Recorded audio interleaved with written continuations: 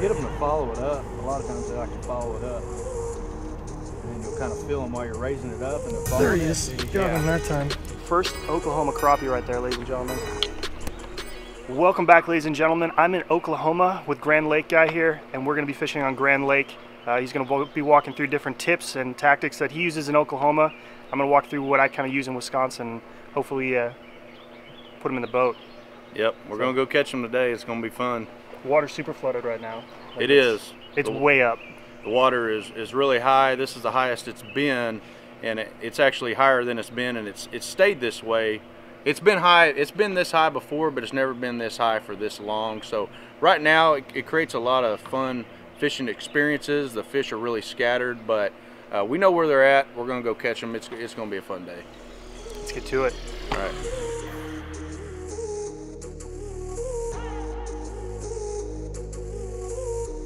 All right, well, we're gonna set up and try this, what is this, floating levee type of thing? Is that what you call it? Wave break. Wave break, wave break. We're gonna set up and try live scoping this, and we'll see if we can put some fish in the boat for you. Get. Well, we tried some marinas, or tried this marina right off the wave blocker thing, and he missed one crappie, but we're gonna try a new spot, because this isn't working out. So because the river was so flooded, we actually tried fishing some really chocolate milk water. We found a few on the sonar with the live scope underneath some trees here. That didn't work out, unfortunately. We ended up going to a different marina, trying a few other docks. There were fish down there, just couldn't get them to bite, but there weren't huge schools on these locations. These locations are normally Paul's kind of guide trip locations during the summertime when the water is actually normal levels. But because the water was so flooded, we actually ran upstream to a clearer part of the water and to this flooded highway. And so we actually got on some fish with the live scope. Underneath there. It's pretty good, like dock shooting. Look at all that. Yeah, you could. It's been raising higher and higher. Yeah, look at that. Yeah. It's right there. Stacked up. Yeah. It's a white bass. White bass. Fight like crazy though. Yeah. We've been. Did it taste good? Oh, yeah. You want them? Yeah. I'll bring them back.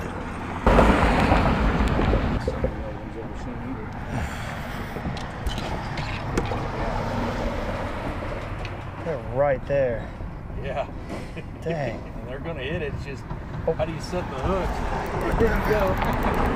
I think it's a white bass. It's not a crappie. Yeah, he's fighting too much, isn't he? Yeah. That's a decent white bass too if it comes up. That's a hybrid. Oh yeah, hybrid. A catfish. You gotta be God dang it. You've got to I hate these. First one's a catfish, all right. You have got to be kidding me. That's a channel cat too. That's hilarious. I'll try not to get in your boat. I'm telling you, man, they are all schooling together. All these fish with the water coming up, they're all together. We're catching like a little of everything. That's nice. There's a crappie. There's a crappie. Ooh, it's a good one too. 10 and a half. Yep. I'm gonna guess 10 and a half.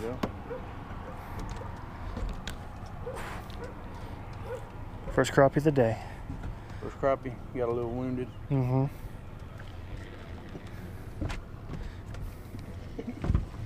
Not a huge one, but Just staring at it. So notice the jigging tactic that Paul is using. He's actually raising it up as he starts seeing fish on the sonar. Now, having live scope actually helps you see how fish react to your jig, but this cadence produced very well for him, and I didn't pick it up until until about 3 fish in. There's a crappie. We're down there. On the jig too. On the jig. Look at that, guys. Nice Grand Lake slab. Mm-hmm.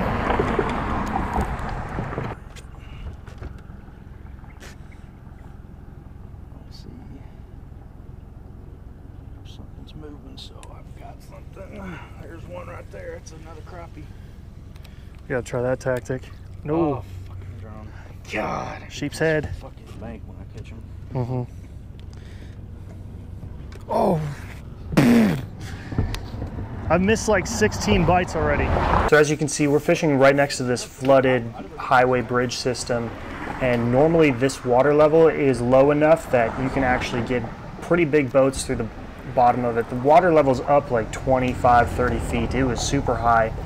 And as you can see, we're trying to reach under as far as we can into this bridge to try to get these crappie to come out of that shade. That's where they were sitting. They're sitting right on the shade line. We're trying to get them to come out into the sunlight just enough so that they can, we can actually set the hook on these fish. Because if you reach under there too far, there's no way you can actually set the hook. That's a problem we were having.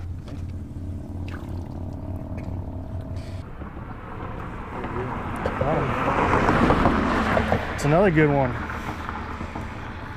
Boom, boom. Well, you got a video. Crappie for dinner.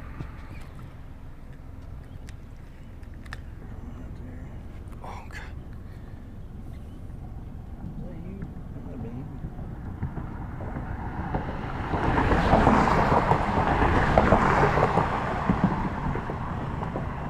Something swimming by.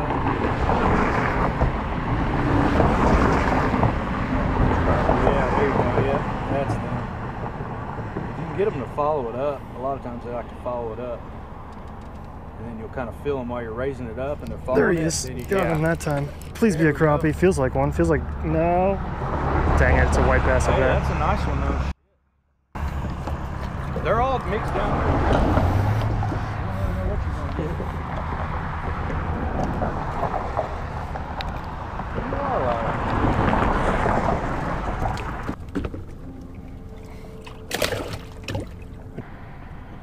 There he is. Got him that time. About time.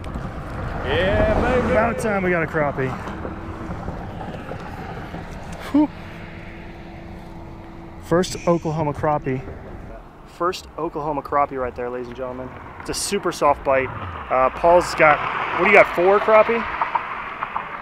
4 crappie? Yeah. Yeah, 4 crappie to my 1. But this is a little small. It's a 10-inch limit, so this guy's going to go back, I think. Yeah. This guy's going to go back. So.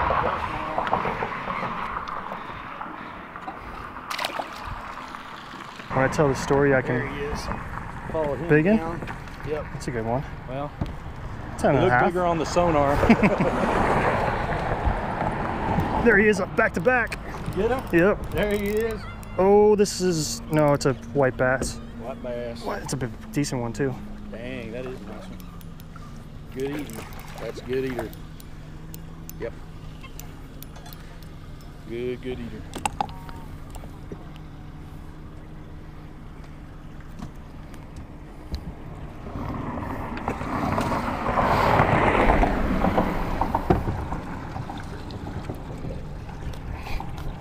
Dang, you got a players?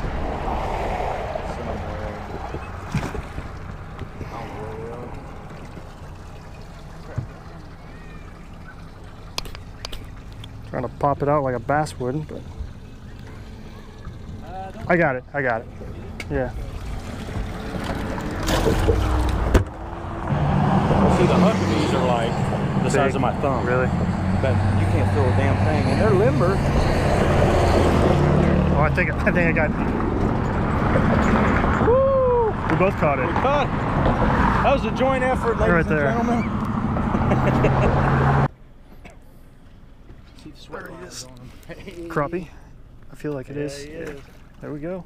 Yeah, buddy. That's a good one. That's a keeper. So after catching a few fish, we're definitely finding out that 1, it's a light bite, 2, live minnows are the ticket. Also raising it up above them, getting them, trying to get them to slowly come up with it. Not so much a chasing kind of super aggressive bite, but just enough to trigger that kind of reaction strike. This guy's going back in the live well. Or not back in the live well, this guy's going in the live well.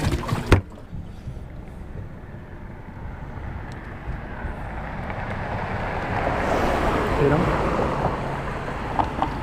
There he is. Doubled up. There he is. Doubled up. Yes, Doubled sir. up on the That's crappie. a black crappie. You got a blackie there. Yeah. See, that's a nice size black. He hammered it too. Yo, he really hammered it. Did he really? Yeah, he's got a gullet. Oh, man. There we go. There we go. Doubles. Doubled up. Live minnows. There he is. Yeah, that's a good one too. It's another good. Whoa, whoa. I don't want to step on your GoPro.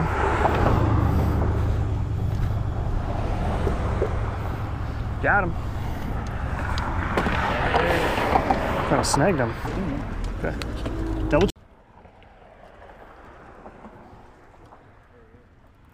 This is a nice one. That's a really nice fish. There we go. That's a 12.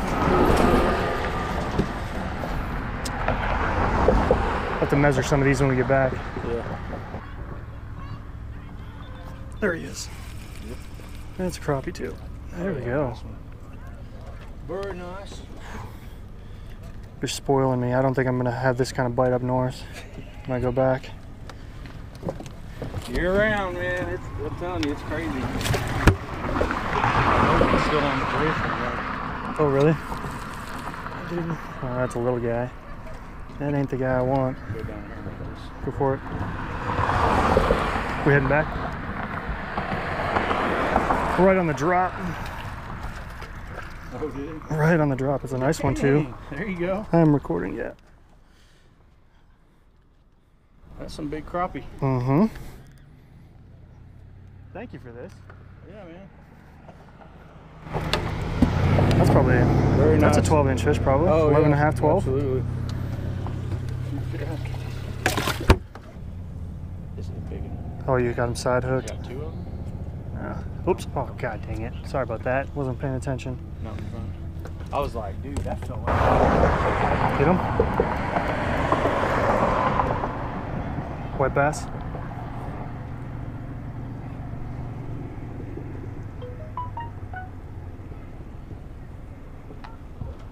Oh, get out of there. Get out of there. Sorry. You got 2 on. Oh, did I really? Yeah. You can pull back in your way.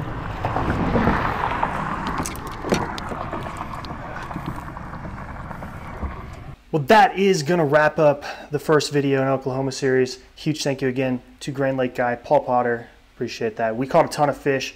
I got to lay them out on the dock. Basically, it was kind of the opposite of what I normally do, or what I'd think about doing, is going from that dirty, that stained water to that clearer water. I guess the entire species system just pushed underneath that bridge. I mean, we caught white bass, we caught crappie, we caught catfish. One thing to note, the white bass were actually higher up in the water column, so we had to let those jigs drop below them and try to get it past them. Otherwise, you ended up catching white bass. So that was kind of one of the keys. Also, we switched to live minnows. The jigs, we caught a couple on jigs, but super sensitive bite, and then slowly raise that bait up the water column. That was super key to getting those crappie to strike. Once I finally figured that out, I started putting some in the boat. Thanks again to the Grand Lake Guy, Paul Potter. I'm gonna link his social media. You can follow him on Instagram right here. I have 2, maybe 3 more videos coming out in this Oklahoma series, so stay tuned for that. If you like this video, go ahead and smash that like button. Also, if you're new here, click that red subscribe button, click the bell. Bell's gonna notify you every time I post a video. Oklahoma Part 2 coming up next.